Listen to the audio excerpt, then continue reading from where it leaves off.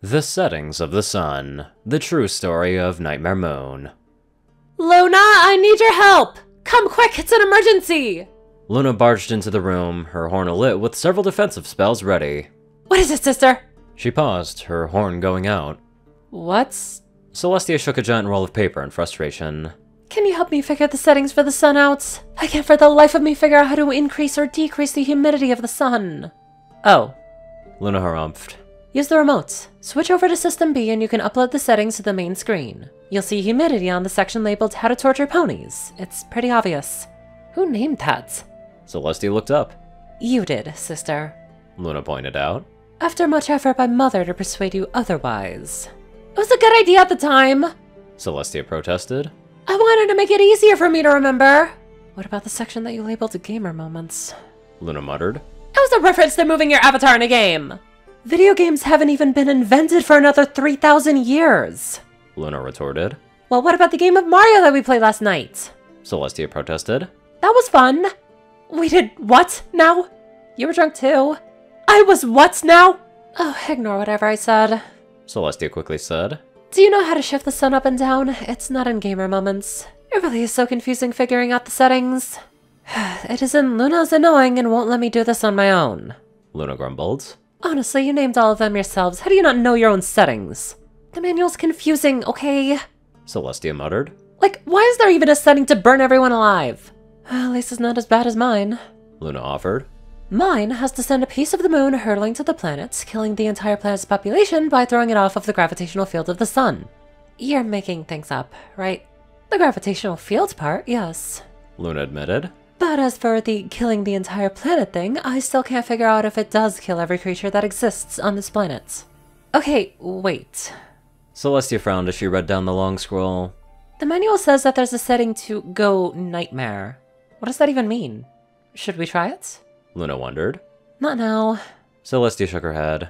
It says here emergencies only, or if you're pissed.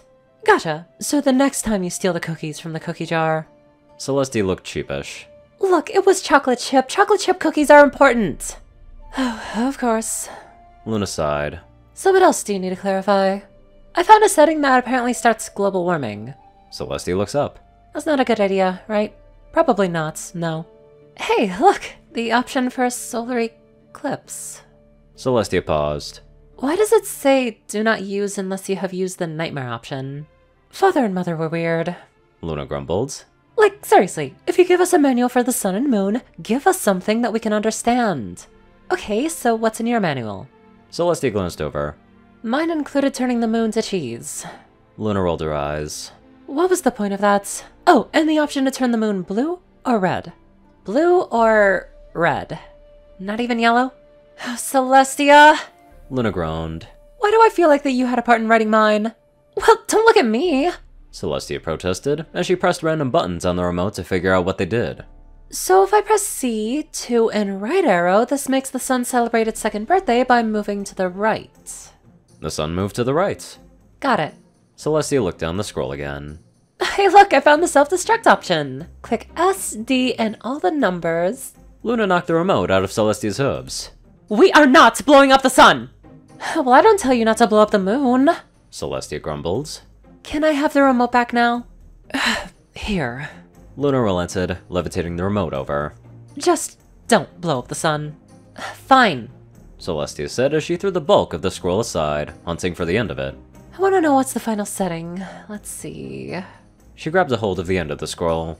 Give control to another pony by pressing TS and typing out Twilight Sparkle using the numbers corresponding to the letters. She frowned. Who's Twilight Sparkle? I don't know. Luna peered down the scroll. Why does your manual have an anti-cake cannon setting? What? Celestia looked over. What do you mean? Here. Luna lifted that part of the scroll up. To activate cake cannons, press C 3 times and then eat cake. I think that was Father. Celestia peered at the scroll. He did love his cake. And under that... Luna read. To make the sun stronger, so when you get too fat, that you don't shift it too far off course. What does my weight have to do with the sun? Celestia threw her hooves up in frustration. I'm not going to get fat! You do eat a lot of cakes and cookies. We have alicorn metabolism, Luna! Luna snickered. Alicorn metabolism doesn't help if you eat 6 times your size every meal. Luna, I swear to Faust I will take the scroll and stick it where the sun doesn't shine anyways! Luna interrupted, shoving the scroll into Celestia's face. Anything else you need from me? Yes, there is. Celestia extracted herself from the mass of scroll paper. What should the rotation be for the sun and moon exchange? We get 12 hours each? Luna suggested. What do you mean? Celestia protested. The day is better! We get light and we can actually see things! Yeah, well, the night's prettier, so going by your logic, I should have more time. No, you should not! Yeah, I should! Celestia slammed a hoof on the ground. Then, we shall have 12 hours each. I want 13 hours! Luna retorted. 12! 13! We're getting 12 each and that's final! This seems like an excellent time to use the nightmare setting! Do it then! I dare you! Now I know why the manual says that we should only use it for emergencies. Luna rose to her full heights, having magically grown in heights. Her coat had turned a black color and blue armor adorned her. She laughed to the skies. My name is Nightmare Moon, and the nights shall last forever! Absolutely hilarious all around. Also, because the author is iAmSiNnEr, that little part with Celestia blowing up the sun may be a reference to his other stories.